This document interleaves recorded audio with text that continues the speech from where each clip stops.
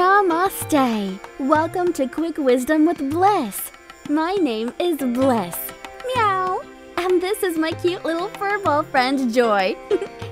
Spirituality is everywhere. In the air we breathe, in nature all around us, and even written into our very DNA. We are energy, and together as energy, we're all connected. We're all one. United as one, we are here on the stage of life to love and help each other live the best we can. Now, I know you've come today to learn about a very special topic, so let's put on our fun caps and get started on this sacred exploration. This is Quick Wisdom with Bliss. Buddhism in 30 minutes. We live in a world filled rife with religions and beliefs, all of which are built on the principles of love, faith, and kindness. One of the most popular and kindness-filled belief system is Buddhism, and it's time to take a quick 30-minute journey through its ideals and more. Buddhism just happens to be the world's fourth largest religion. There are over 520 million followers worldwide. That means that 7% of the global population is practicing Buddhism.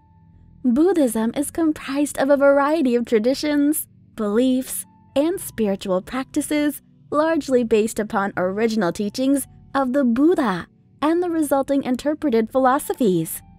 Buddhism began in ancient India as a Sramana tradition sometime between the 6th and the 4th centuries BCE, making its way through much of Asia. Two major extant branches of Buddhism are generally recognized by scholars: Theravada, also known as Pali, the School of the Elders, and Mahayana, or Sanskrit, the Great Vehicle. Most Buddhist traditions share a common focus: overcoming suffering and the cycle of death and rebirth, either by achieving nirvana or through the path of Buddhahood. Buddhist schools vary in the way that they look at the path to liberation, the relative importance and acceptance assigned to the various Buddhist texts, and their specific practices and teachings. Wow!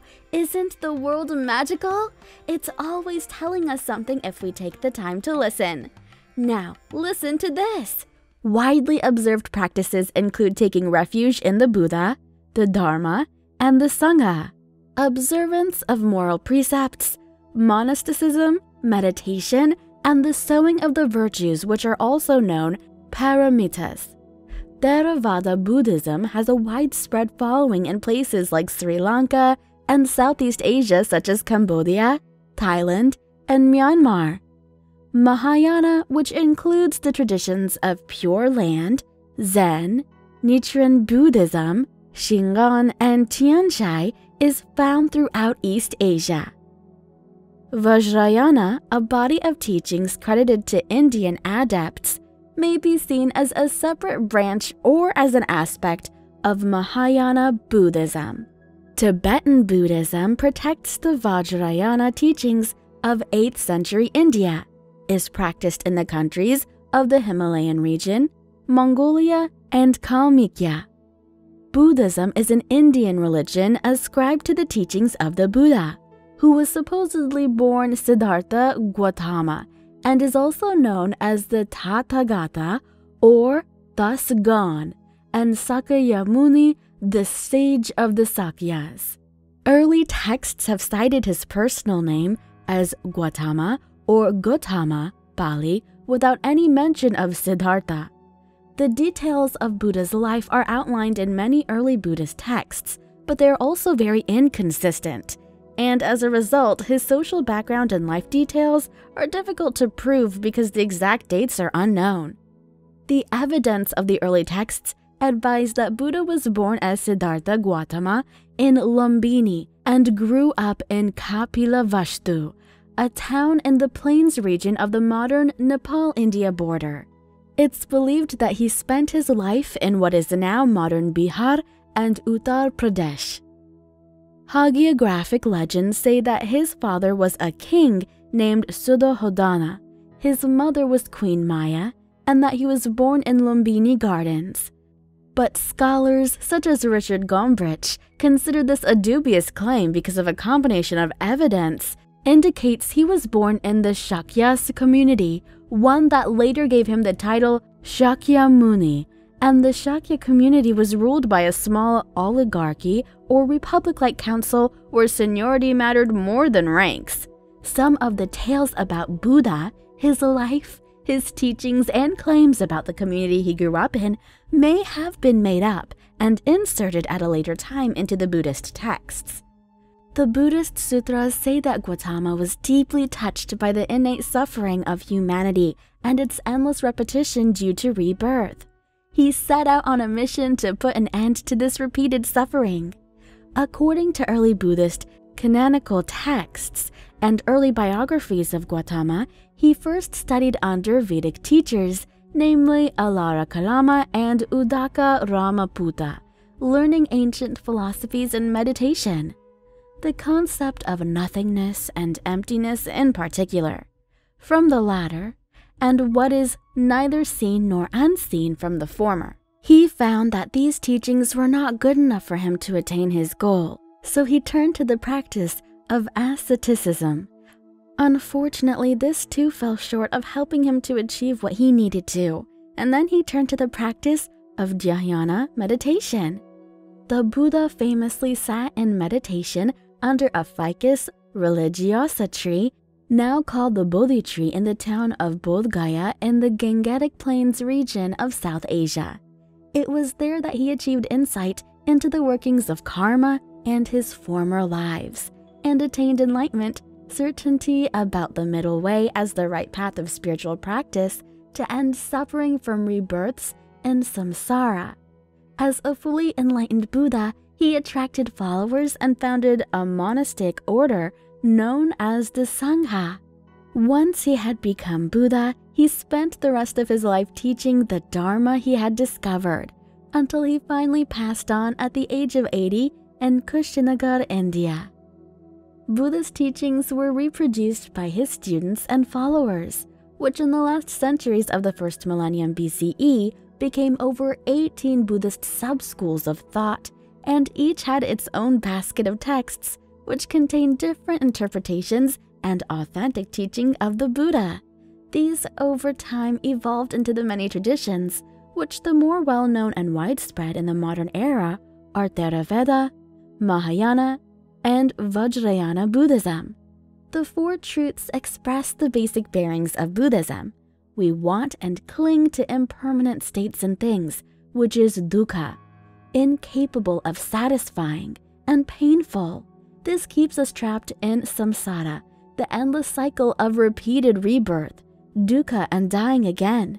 However, there's a way to liberate ourselves from this endless cycle and carry us to the state of nirvana. What do you think about that, Joy? You're so cute, Joy. I love you. Sorry, lost in cuteness. Let's continue. By following the Buddhist path to liberation, a person will begin to detach from needing and holding on to impermanent states and things. The term path is usually taken to mean the Noble Eightfold Path, but other versions of the path can also be found in the Nikayas. The Theravada tradition maintains that the insight into the four truths themselves can be incredibly liberating. The Noble Eightfold Path is well known in the West, but there's also a variety of practices and stages which have been used and described in the Buddhist traditions. Basic practices include ethics, meditation, and wisdom, as told in the Noble Eightfold Path. An important extra and vital practice is a kind and compassionate attitude toward every living being and the world. Devotion is also vital in some Buddhist traditions, and in the Tibetan traditions, visualizations of deities and mandalas are important. The value of study is regarded differently throughout the various Buddhist traditions. Textual study is central to Theravada and remains highly important to Tibetan Buddhism, while the Zen tradition takes an ambiguous stance. Samsara means wandering or world, with the implication of cyclic, circuitous change. It refers to the idea of rebirth and cyclicality of all life, matter, existence, a fundamental assumption of Buddhism that you can find present in all major Indian religions. Samsara in Buddhism is thought to be unsatisfactory and painful, and perpetuated by desire and ignorance, and the karma that results from it. The premise of rebirths and realms in which these rebirths can occur is extensively developed in Buddhism, in particular Tibetan Buddhism, with its wheel of existence, which is known as the Bhavakra doctrine. Liberation from nirvana, this cycle of existence, has always been the foundation and the most important historical justification of Buddhism.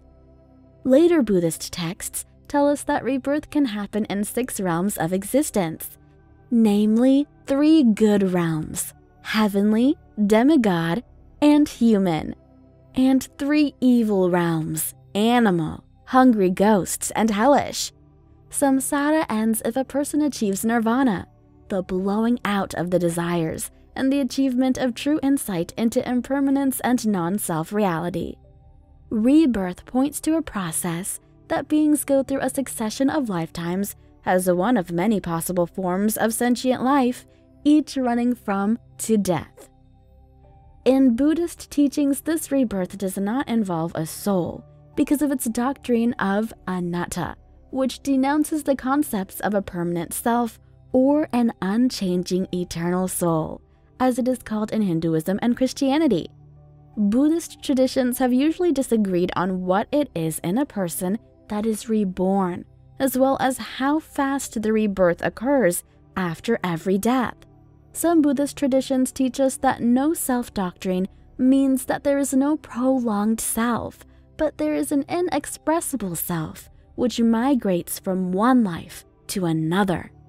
The vast majority of Buddhist traditions assert that a person's consciousness, also known as the vijnana, through evolving, exists as a continuum and is the mechanistic basis of what undergoes rebirth, re-becoming, and re-death.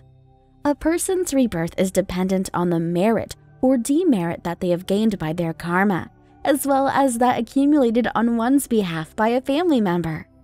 In East Asian and Tibetan Buddhism, rebirth does not happen right away, and there is an intermediate state that branches between one life and the next. The orthodox Theravada position rejects this state and believes that the rebirth of a being is instantaneous.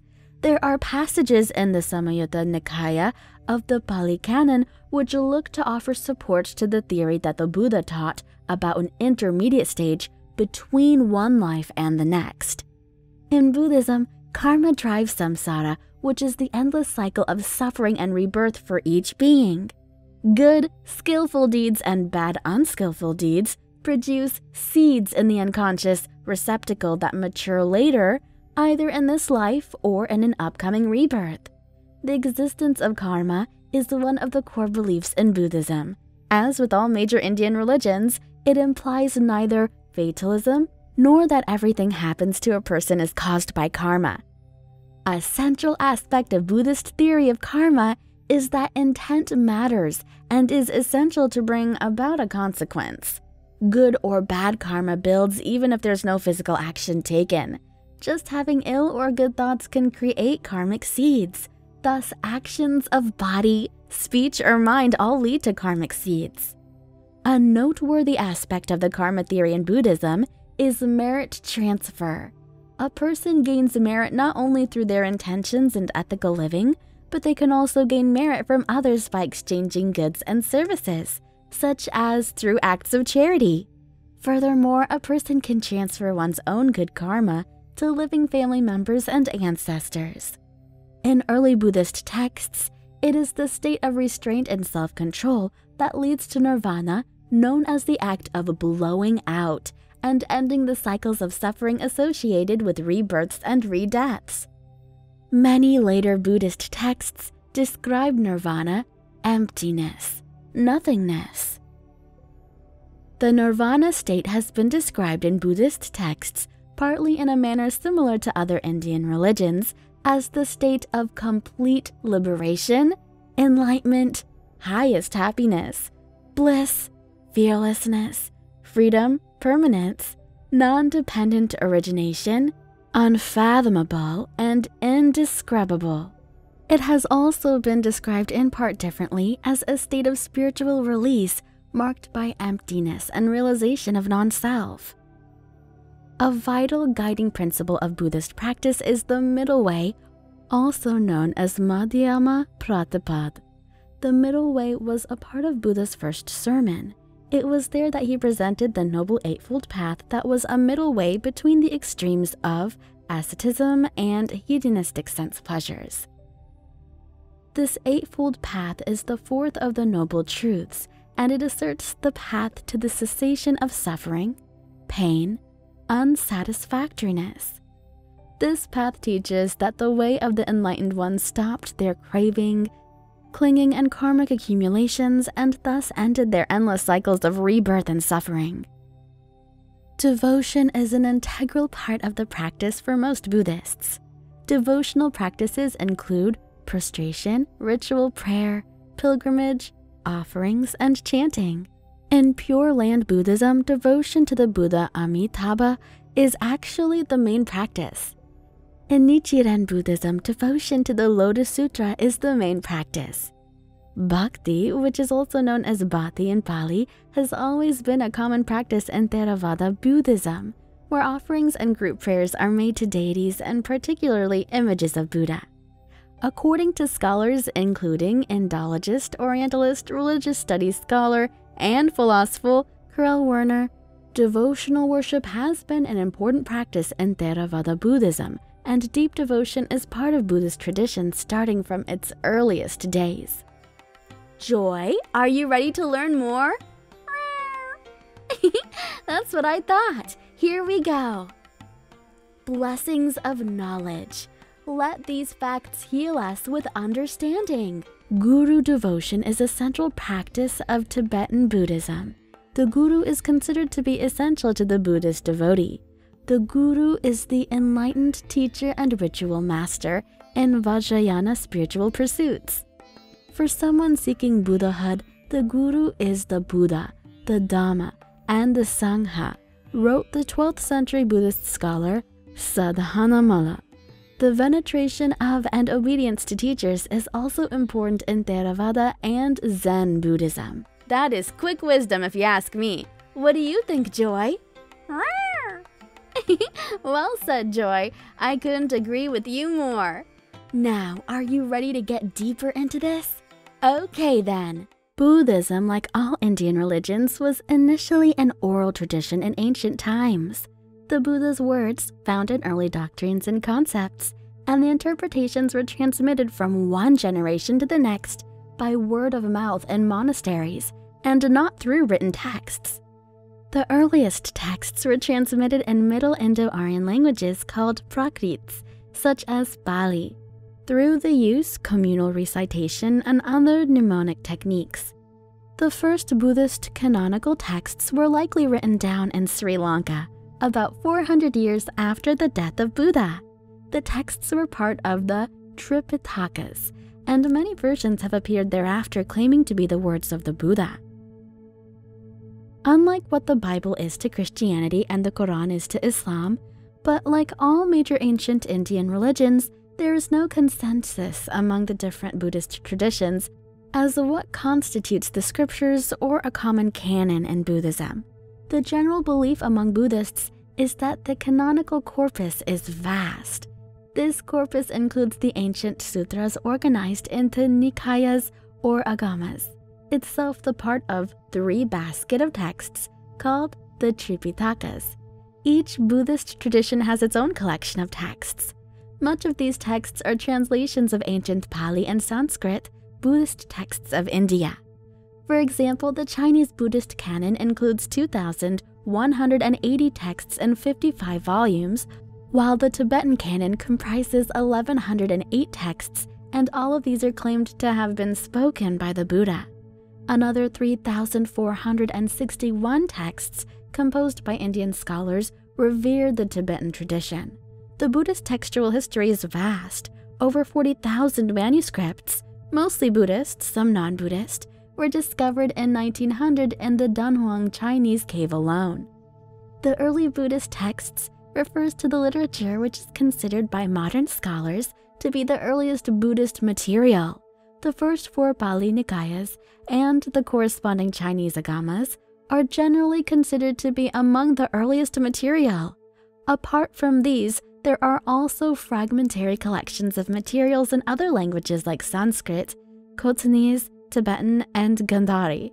The modern study of early Buddhism often relies on comparative scholarship using these various early Buddhist sources to identify parallel texts and common doctrinal content.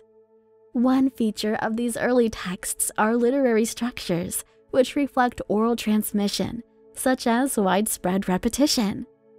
During the Gupta Empire, a new class of Buddhist sacred literature began to develop, which are now known as the Tantras. Around the time of the 8th century, the Tantric tradition was very influential in India and beyond. Besides drawing on a Mahayana Buddhist framework, these texts also borrowed deities and material from other Indian religious traditions, such as the Shaiva and Pancharatra traditions, local god-goddess cults, and local spirit worship. Several features of these texts include the widespread use of mantras, meditation on the subtle body, worship of fierce deities, and antinomian and transgressive practices such as ingesting alcohol and performing sexual rituals. Historically, the roots of Buddhism lie in the religious thought of Iron Age India around the middle of the first millennium BCE. This period of great intellectual ferment and socio-cultural change was known as the Second Urbanization, and it was marked by the composition of the Upanishads and the historical emergence of the Sramanic traditions. New ideas developed both in the Vedic tradition in the form of the Upanishads and outside of the Vedic tradition through the Sramana movements. The term Sramana refers to several Indian religious movements parallel to but separate from the historical Vedic religion, including Buddhism, Jainism, and others such as Ajivika. These fun facts fill my heart with happiness. I love learning, don't you? I hope these spiritual concepts are becoming clear. Let's keep learning. Several Sramana movements are believed to have existed in India pre-Buddha and pre-Mahavira before the 6th century BCE. These movements influenced both the Astika and the Nastika traditions of Indian philosophy. According to scholars, the Sramana tradition evolved in India over 2 phases, namely Pachaka Buddha and Savaka phases, the former being the tradition of individual ascetic and the latter of disciples, and that Buddhism and Jainism had ultimately emerged from these. Brahmanical and non-Brahmanical ascetic groups employed several similar ideas, but the Sramana tradition also drew upon already established Brahmanical concepts and philosophical roots to formulate their own doctrines. Brahmanical motifs can be found in the oldest Buddhist texts. They are used to introduce and explain Buddhist ideas. Prior to Buddhist developments, the Brahmanical tradition internalized and variously reinterpreted the 3 Vedic sacrificial fires as concepts such as truth, right, tranquility, or restraint. Buddhist texts also refer to the 3 Vedic sacrificial fires, reinterpreting and explaining them as ethical conduct. The Sramana religions challenged and broke with the Brahmanic tradition on core assumptions such as Atman, meaning the soul or oneself, Brahman, meaning the nature of afterlife, and they rejected the authority of the Vedas and Upanishads. Buddhism was one among several Indian religions that did so. The history of Indian Buddhism can be divided into 5 periods. Early Buddhism, which is occasionally called pre-sectarian Buddhism, Nikaya Buddhism, or sectarian Buddhism, The period of the early Buddhist schools, early Mahayana Buddhism, later Mahayana Buddhism, and Vajrayana Buddhism. The early Buddhist texts include the four principal Nikayas and their parallel agamas together with the main body of monastic rules, which survive in the various versions of the Patimokkha. These texts have been revised over time, and it's not clear what constitutes the early layer of the Buddhist teachings. One method to obtain information on the oldest core of Buddhism is to compare the oldest extant versions of the Theravada, Pali Canon, and other texts. The reliability of the early sources and the possibility to draw out a core of oldest teachings is a matter of contention. The three marks of existence, dukkha, anicca, anatta, may reflect Upanishadic or other influences. K.R. Norman supposes that these terms were already in use at the Buddha's time and were very familiar to his listeners. The description of the Buddhist path may initially have been as simple as the term, the middle way. Over time, this short description has been elaborated upon, resulting in the description of the Eightfold Path. Similarly, Nibbana is the most common term for the desired goal of this practice, yet many other terms can be found throughout the Nikayas, which are not specified. Wow! I can feel my spirit evolving as we learn all this new and important information. And there's more! According to the scriptures, soon after the parinirvana of Gautama Buddha, the first Buddhist council met. As with any ancient Indian tradition, the teachings were passed down orally. The primary purpose of this assembly was to recite the teachings to ensure that no errors occurred in the oral transmission. Indologist and scholar of Sanskrit, Pali, and Buddhist studies, Richard Gombrich states that the monastic assembly recitations of the Buddha's teaching likely began during Buddha's lifetime, similar to the first council that helped compose Buddhist scriptures. The second Buddhist council resulted in the first division of the Sangha, probably caused by a group of reformists called Sthaviras, who split from the conservative majority Mahasamaggikas. After their unsuccessful modification of the Vinaya, a small group of elderly members, Sthaviras, broke away from the majority Mahasamgika during the Second Buddhist Council, giving rise to the Sthavira Nikaya. The Sthaviras created several schools, one of which was the Theravada school. Originally, these divisions were the result of disputes over monastic disciplinary codes of various fraternities. But around the year 100 CE, if not earlier, divisions and splits were being caused by doctrinal disagreements too. Buddhist monks of different fraternities became distinct schools and stopped doing official Sangha business together, but they continued to study one another's doctrines. As a result of all these schisms, each Sangha started to accumulate their own version of Tripitaka, also known as the Pali Canon's triple basket of texts. In the Tripitaka, each school included the suttas of the Buddha, a disciplinary code known as the Vinaya basket, and added an Abhidharma basket, which were texts on detailed scholastic classification, summary, and interpretation of the suttas. The doctrine details on the Abhidharmas of various Buddhist schools differ greatly, and these were composed starting about the 3rd century BCE and throughout the 1st millennium CE.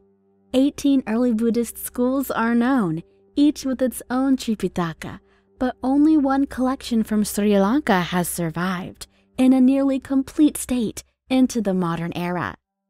Buddhism has stood the test of time, and with good reason. Despite the differences in the various teachings and techniques of the Buddha, there's one message that has remained crystal clear. And that, at the end of the day, this world is about one thing, and one thing that makes us all better people. Love. That's the greatest gift to this world. Now that's quick wisdom with bliss, and that wraps up our learning for today's fascinating subject. I hope your spirit has grown as much as mine has. please come see me anytime to discuss more spiritual ideas and heart-fulfilling concepts. What was that, Joy? You don't want them to leave? Aw, neither do I. Well, they can stay if they want to. Now, let's meditate on our next adventure.